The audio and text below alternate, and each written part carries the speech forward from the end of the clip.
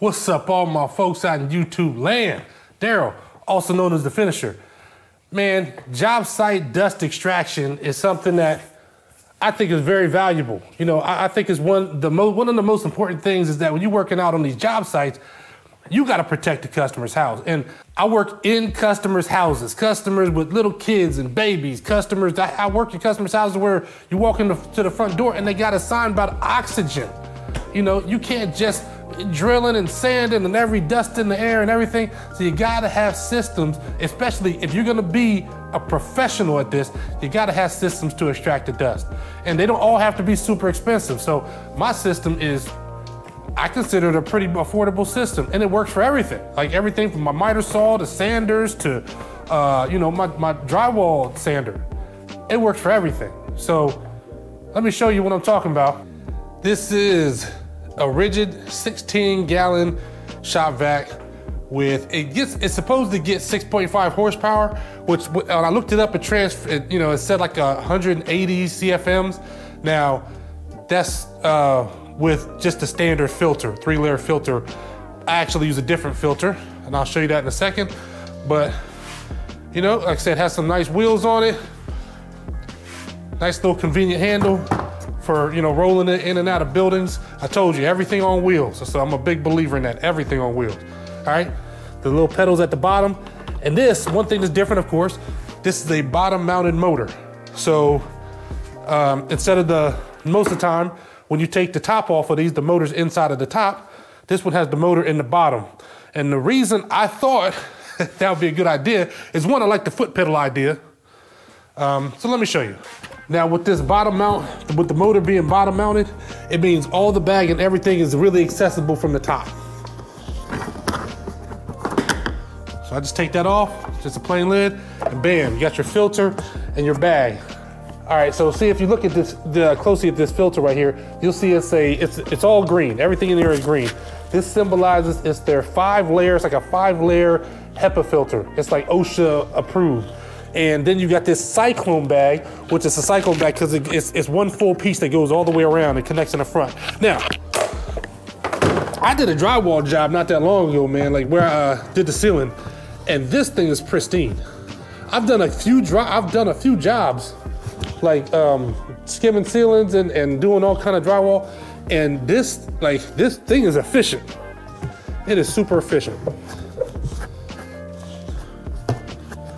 But the bags aren't cheap. Now, like I think a set of 2 bags and a filter is like $55. So, you know, that's why you gotta do what charge what you're supposed to charge, because the customers are gonna appreciate that. Because when you do this, you're gonna tell the customer that this is what you're using, right?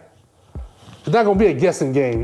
They gonna understand that you're taking it to the next level about, for their health and safety, and to help save their lungs. You know what I mean?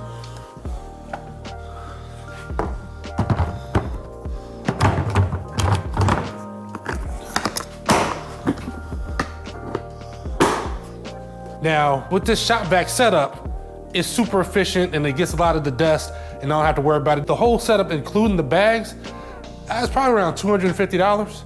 Now, don't get me wrong. I used one that had the top mounted motor on it, and I can't say that this one is way better, but I don't know, I liked it just be a little different and it's easier to deal with. And so far as the efficiency of the filter and even the stuff not getting out of the bag, the filter has hardly been used yet. It's crazy.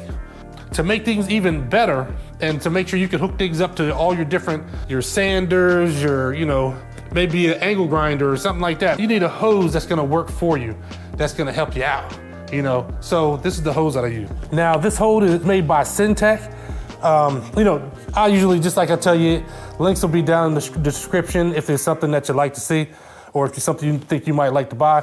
But I love this hose because now it can be a little unruly, because, hold on. This is the hose that comes with the shop vac. Now, most of the time, if you're just cleaning something up, this hose right here, this is great.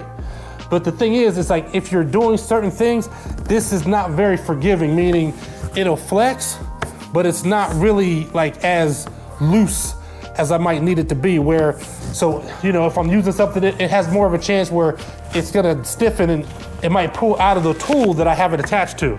So what I like about the Syntec hose, you see how this just like, I mean, it flexes so easy. Like of course, the longer, it's just, it's super pliable, so that if you attach it to your shop vac, and I have it attached to like my drywall sander, I mean, no matter how I maneuver my drywall sander, I don't have to worry about it like to keep falling out, or it just makes it tight and I have to try to force it to move. No, this thing is gonna move wherever I want it to move. So, and it also has different attachments that come on this end, which I love because I like it. It comes with these different connectors that go on the ends. Now, if there's more, I don't have them all. Some of them are in the trunk and it's fine. I don't need to get them all right now, but I think it comes like 6 or 7 different connectors. But it's great because I have, you know, one that'll where it connect to my miter saw, where it's the perfect size for, you know, where to connect. This one, I might have this one where it'll connect to my sander. Let me just show you that real quick. I got my direct action sander right here. This is when I need to, you know, it's corded, but this is when I need to take off some serious material. So, but see how it has the little dust shield around it? This will attach right to it.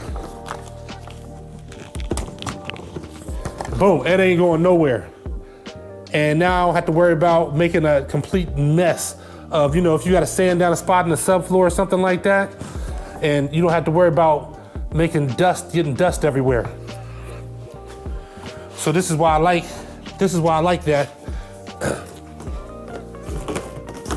So it'll just have one end that goes directly into the front of this vacuum, and then the other end, like, let me show you real quick I'm gonna show you a video of me using this, right?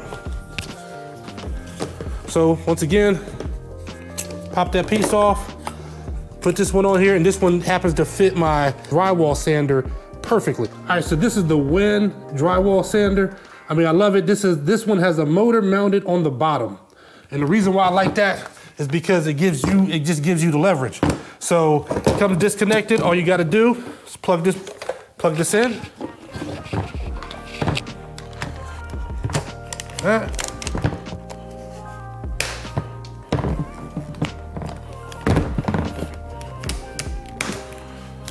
All right. And then that's it. Yeah, this good drywall sander. And the thing that I like about it is the reason why I get the one with the motor mounted on the bottom is for leverage. Because when I'm holding it up, all the weight of the motor is right here. So my arm can rest a little bit, you know, when I'm holding up to the ceiling. Because, you know, if you're doing it in front of you, okay, that's a little different. But even then, it's always easier to hold the weight lower than it is if the weight of the motor is up here and I have to hold that up. Then if I gotta hold that weight down here, I can hold it against myself and then make it and maneuver it the way I want it to. So I love the bottom mounted motor of this design. It's corded. Like I said, this is just a cheaper setup, but it works perfect. One thing that it works perfectly with the Syntec system, because the hose for the drywall sander, I have it just matches up perfectly with this. And you hook them two together, I don't have to worry about it coming apart. And like I said, I can maneuver this all over the place, and it's wonderful. Now, what I want you guys to notice is that, look at the dust, man. I mean, I'm in a room where I'm sanding the ceiling. I got the vacuum running. Now, I don't show the vacuum because when I made this video, I wasn't even thinking about the vacuum. You know, I was just recording me using the sander. But the only time you'll see dust is like right there. When I turned it sideways, it's a little bit dust poured out. Or if you got it on the ceiling, you turn it a different way. But even then, when dust starts to come out, I just drop the sander a little bit, and man, it'll pull in all the loose dust in the air. This vacuum ain't no joke. And I'm not saying it's the only one that's like that, but for bang for the buck, man, I'm trying to tell you, man, like, you see it, like the video, there's no dust in the air. It's not cloudy at all.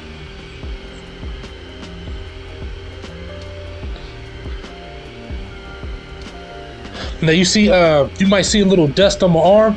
but that's because in certain spots, there'll be a little ridge or something like that, and I'll go back with my hand sander and I'll hit that real quick, my little block sander, and I'll hit that spot. That'll create a little bit of dust. But see that, look at that. And then it came off the ceiling and I just sucked that up real quick. I mean, this combination is great for dust extraction, man. It is ridiculous. And just as a little tip, whenever I use my drywall sander, or let me say this, whenever I sand drywall manually, normally I use a fine, you know, when I'm using a sponge, I use the fine ones. But if I'm using a numbered sandpaper, it's always 120, like hands down. But with these sanders, they'll take stuff off so quick. Like if you accidentally turn it to the side and it nicks it, I don't even want to play that game. So it'll take stuff off so fast. I always go with either 150 grit or 180. It just depends on how much the buildup I have up there. But I was using 180 and I rolled through this room like it was nothing. Because this was, see how smooth that ceiling is, man? This was a popcorn ceiling. So, you know, I skim coated it, and now I'm finally get to the sanding process, and I just wanted to show you guys how well this dust extraction system works. That I'm right in front of the camera and you don't see any dust. It's crazy. One big thing, and maybe I forgot to mention, I like about this motor being on the bottom, with the starter switch being a pedal at the bottom, then you come up to your miter saw, you put your piece down, and all you gotta do is reach your foot and just kick it. All right, now this is how I would have it set up on the job site. I would have the vacuum, and I'd have my miter saw. So this is the connector I had on it for the drywall sander. Now, like I said, you just pop it off. And then here's the one I use for my miter saw. Boom. Now, I'm gonna take you around the back of the miter saw. Take you around the back of the miter saw. See right here, where the dust port is. This should fit right in there. It fits nice and snug. Boom. All right, now you see the dust port back here? It might not get up every single piece of dust, but it does a good job.